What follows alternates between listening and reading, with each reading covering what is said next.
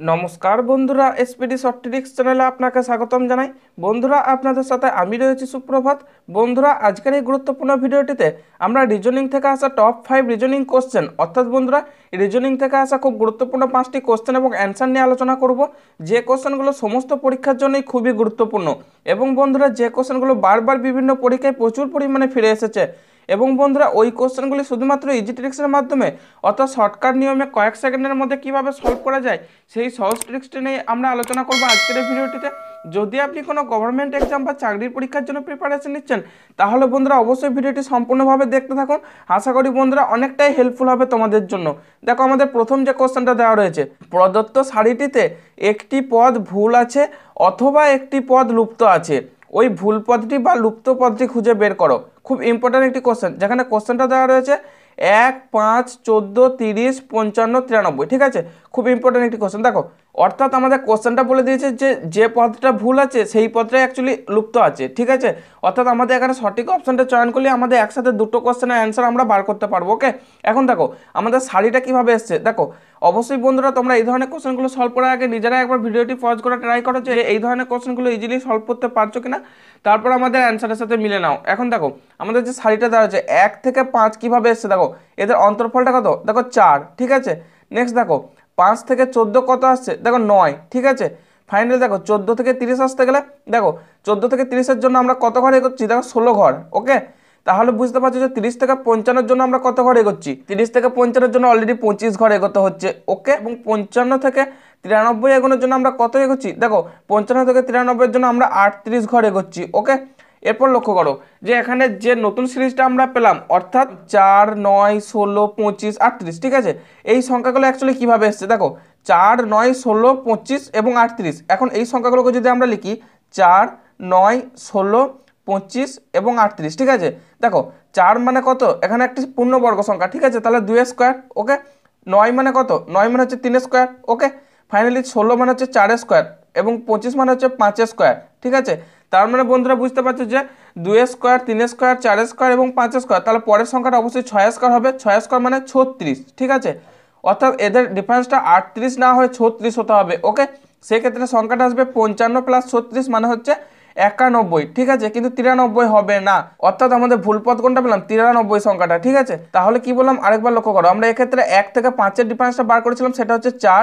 5 থেকে 14-এর জন্য দেখো পেয়ে গেছিলাম 9, 14 থেকে 30-এর জন্য 16। ওকে, এবং 30 থেকে 55-এর জন্য 25। ঠিক আছে, এইভাবে পরের সংখ্যাটা অবশ্যই 36 আসা উচিত ছিল, কিন্তু 93 সংখ্যাটার জন্য সেটা এসছে 38। ওকে, 36 আসেনি, যেখানে 4 মানে হচ্ছে 2 স্কোয়ার, অর্থাৎ 2 এর বর্গ 4, 9 মানে হচ্ছে 3 এর বর্গ, 16 মানে হচ্ছে 4 এর বর্গ এবং 25 মানে হচ্ছে 5 এর বর্গ। ঠিক আছে, তাহলে পরের সংখ্যাটা অবশ্যই 6 এর বর্গ হবে, কিন্তু সেটা 36 যোগ করতাম যদি 55-এর সাথে, সেই সংখ্যাটা আসতো 91, কিন্তু আমাদের দেওয়া আছে 93, অর্থাৎ সঠিক সংখ্যা হলো আসতো আমাদের অবশ্যই 91 আসতো। ঠিক আছে, তাহলে আমাদের ভুল পদ কোনটা পেলাম, 93। ওকে, অর্থাৎ আমাদের অপশন সি এখানে সঠিক অ্যান্সার। আশা করি বন্ধুরা তোমরা ট্রিক্সটি ভালোভাবে বুঝতে পেরেছো। নেক্সট খুব ইম্পর্টেন্ট আমাদের দ্বিতীয় কোশ্চেনটি দেখে নেবো। দেখো দ্বিতীয় কোশ্চেনটা কি বলেছে, এখানে দ্বিতীয় কোশ্চেনটা খুব ইম্পর্টেন্ট একটি কোশ্চেন বলেছে যে প্রশ্ন চিহ্নিত স্থানে কোন পদটি আসবে।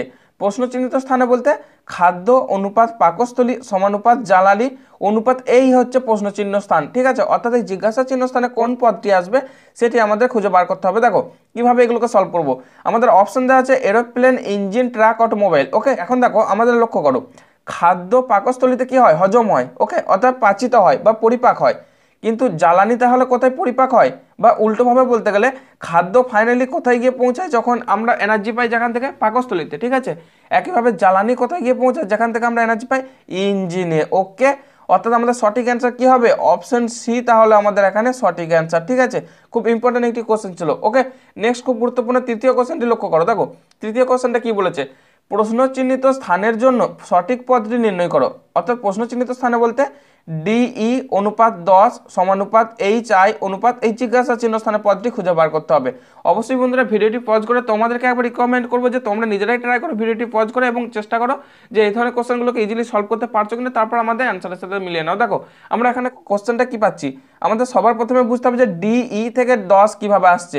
তাহলে আমরা বুঝতে পারবো যে HI থেকে এখানে এই মিসিং নাম্বারটা অর্থাৎ এই মিসিং পদটা কত হবে বা লুপ্ত সংখ্যাটা কত হবে ইজিলি বুঝতে পারবো। ঠিক আছে, এখন দেখো এই ধরনের কোশ্চেনগুলো একটি কোডিং ডিকোডিং এর কোশ্চেন। ঠিক আছে, ডি এর কোড কত, ডি এর কোড দেখো হচ্ছে 4। ওকে, অর্থাৎ A B তারপর C তারপর D। ওকে, অর্থাৎ A কে যদি 1, B কে 2, C কে 3 এইভাবে যদি আমরা কোডিং করি ডি হবে আমাদের 4 নম্বর কোডিং। ওকে, দেখো তাহলে আমরা ই কে কত কোডিং পাচ্ছি, ডি কে পেলাম আমরা 4 নাম্বার কোডিং। ঠিক আছে, এবং ই কে আমরা কত কোডিং পাচ্ছি, দেখো ডি এর পর ই অর্থাৎ 5। ওকে, এরপর লক্ষ্য করো যে 4 এবং 5 থেকে 10 কিভাবে আসবে। দেখো যদি আমরা 4 × 5 করি কত পাচ্ছি, 20 পাচ্ছি, কিন্তু 10 পাচ্ছি না।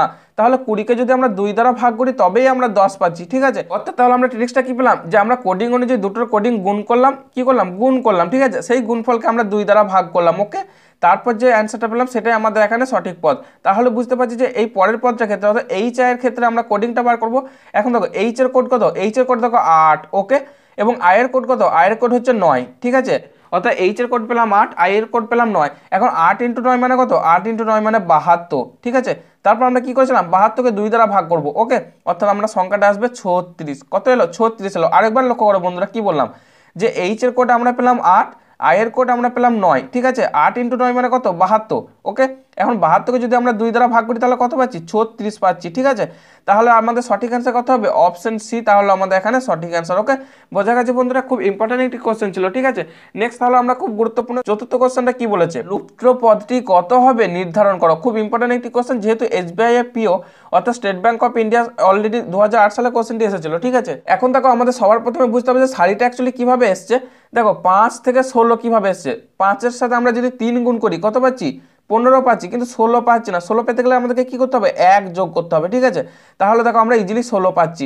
নেক্সট দেখো 16 থেকে 51 আমাদের কিভাবে আসছে, দেখো 16 থেকে 51 আসার জন্য আমরা যদি সেম ট্রিক্স ফলো করি অর্থাৎ 16 × 3 মানে কত হচ্ছে, 48 হচ্ছে। ঠিক আছে, 48 এর সাথে কত যোগ করলে 51 হবে, দেখো 48 এর সাথে যদি আমরা 3 যোগ করি তাহলে দেখো আমরা ইজিলি 51 পাচ্ছি। ওকে, নেক্সট দেখো 51 থেকে 158 তাহলে কিভাবে আসছে, দেখো আমরা যদি এই ট্রিক্সটা ফলো করি তাহলে 51 × 3 কত আসছে, 3 × 3 3 × 5 15 কত আসছে, 153। ঠিক আছে, 153 থেকে এখানে 158 আসার জন্য কি করব, 5 যোগ করব। ওকে, অর্থাৎ আমরা যদি 5 যোগ করি তাহলে আমরা কি পেলাম, দেখো 158 পেয়ে যাচ্ছি। ঠিক আছে, অর্থাৎ বন্ধুরা ট্রিক্সটা বোঝা গেল যে আমরা প্রতি ক্ষেত্রে 3 গুণ করছি, 1 যোগ করছি প্রথম ক্ষেত্রে, দ্বিতীয় ক্ষেত্রেও 3 গুণ করলাম, 3 যোগ করলাম। ঠিক আছে, তৃতীয় ক্ষেত্রে 3 গুণ করলাম, 5 যোগ করলাম। অর্থাৎ আমরা ট্রিক্সটা কি পেলাম, তাহলে প্রতি ক্ষেত্রে আমরা 3 গুণ করছি এবং প্রতি ক্ষেত্রে আমরা একটার পর পদ ফলো করছি, অর্থাৎ প্রথম ক্ষেত্রে 1, দ্বিতীয় ক্ষেত্রে 3, তারপরে ক্ষেত্রে 5। ঠিক আছে, এখন লক্ষ্য করো এই সাইডে দেখো 2 ট্রিক্স ফলো করছে, অর্থাৎ 1 থেকে 3 এর জন্য 2, 3 থেকে 5 এর জন্য আবার 2। ঠিক আছে, তাহলে পরের সংখ্যাটা কত হবে, 7 হবে। ওকে, তাহলে কি বললাম যে অবশ্যই সেই সংখ্যাটাকে আমরা 3 দ্বারা গুণ করব।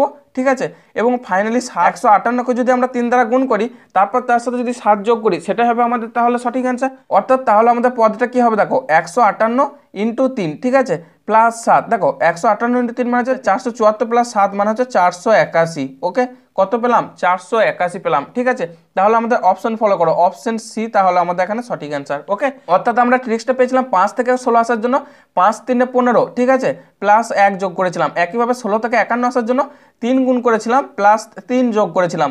একইভাবে 51 থেকে 158 আসার জন্য আমরা 3 গুণ করেছিলাম এবং ফাইনালি 5 যোগ করেছিলাম। তাহলে পরের সংখ্যাটা 158 থেকে পরের পদটা পাওয়ার জন্য অবশ্যই আমরা 3 গুণ করব, তারপর 7 যোগ করব। কত যোগ করব, 7 যোগ করব। ওকে, তাহলে 7 যোগ করলে দেখো 158 × 3 প্লাস 7 মানে হচ্ছে 481। ঠিক আছে, অর্থাৎ আমাদের অপশন সি তাহলে এখানে সঠিক অ্যান্সার। ওকে, অর্থাৎ কারেক্ট অ্যান্সার কত পেলাম, 481। ঠিক আছে, খুব ইম্পর্টেন্ট একটি কোশ্চেন ছিল। নেক্সট বন্ধুরা আরও ইম্পর্টেন্ট আমাদের 5 নম্বর কোশ্চেনটি লক্ষ্য করো। দেখো 5 নম্বর কোশ্চেনটা বলেছে যে সঠিক সম্বন্ধিত চিত্র নিচের কোনটি গোলাপ ফুল পদ্ম। অর্থাৎ আমাদের বুঝতে হবে যে গোলাপ ফুল এবং পদ্ম এদের জন্য কোন সঠিক ভেন চিত্রটি সঠিক সম্পর্ক সূচিত করে। ঠিক আছে, দেখো আমাদের সবার প্রথমে লক্ষ্য করো গোলাপ ফুল এবং পদ্ম। এখন দেখো গোলাপ নিজে সে একটা ফুল, ঠিক আছে, আবার পদ্ম নিজেও একটা ফুল, অর্থাৎ গোলাপ এবং পদ্ম আলাদা আলাদা ফুল। ঠিক আছে, অর্থাৎ বন্ধুরা আরেকবার লক্ষ্য করো যে গোলাপ একটি ফুল এবং পদ্মও একটি ফুল। ঠিক আছে, কিন্তু গোলাপ এবং পদ্ম সম্পূর্ণ আলাদা ফুল। ওকে, অর্থাৎ আমরা যদি এইভাবে ভেন চিত্রটাকে ডিনোট করি, এটা যদি আমরা একটা ফুল হিসাবে ডিনোট করি, ঠিক আছে, এটা হচ্ছে ফুল। ঠিক আছে, তাহলে এখন যেহেতু গোলাপ নিজেও একটা ফুল, তাহলে গোলাপ অবশ্যই ফুলের মধ্যে পড়ছে, অর্থাৎ এটাকে যদি আমরা গোলাপ হিসাবে ডিনোট করি। ঠিক আছে, এরপর দেখো যেহেতু পদ্ম নিজেও একটা ফুল কিন্তু গোলাপ এবং পদ্ম আলাদা, তাহলে এটাকে আমরা পদ্ম হিসাবে ডিনোট করতে পারি, অর্থাৎ এই ভেন চিত্রটা হচ্ছে পদ্ম। ঠিক আছে, বোঝা গেল বন্ধুরা। অর্থাৎ তাহলে এরপর আমাদের লক্ষ্য করো যে এই ধরনের ভেনচিত্র কোনটা রয়েছে, ওকে, অর্থাৎ অপশন এ আমাদের এখানে সঠিক অ্যান্সার। বোঝা গেছে বন্ধুরা? খুব ইম্পর্টেন্ট একটি ট্রিক্স ছিল, আশা করি তোমরা ট্রিক্সটি ভালোভাবে বুঝতে পেরেছো। এবং এই ধরনের কোশ্চেন যেহেতু পরীক্ষাতে প্রচুর পরিমাণে কমন এসে থাকে, অবশ্যই বন্ধুরা তোমরা ভালো করে এই ধরনের কোশ্চেনগুলোকে প্র্যাকটিস করবে। এবং বন্ধুরা সাবস্ক্রাইব করে আমাদের সাথে জুড়ে থাকা আমাদের পরের ভিডিওগুলি তৎক্ষণাৎ পাওয়ার জন্য, এবং বন্ধুদেরকেও ভিডিওটি শেয়ার করে দিতে ভুলবে না, যাতে করে তাদেরও এই ধরনের কোশ্চেনগুলো হেল্প পেতে যথেষ্ট সুবিধা হয়। দেখা হবে আমাদের পরের ভিডিওতে ঠিক রাত 7:30 ঠিক আছে? আমাদের প্রতিদিন এখানে 7:30 ভিডিও দেওয়া হয়। অবশ্যই বন্ধুরা তার জন্য তোমরা 7:30 আমাদের চ্যানেল ফলো করো, এবং তোমাদের পরীক্ষার জন্য যেহেতু এক্সাম ওরিয়েন্টেড অর্থাৎ গভর্নমেন্ট এক্সাম ওরিয়েন্টেড ভিডিও এখানে দেওয়া হয়, অবশ্যই তোমরা সাকসেস হওয়ার জন্য এগিয়ে চলো।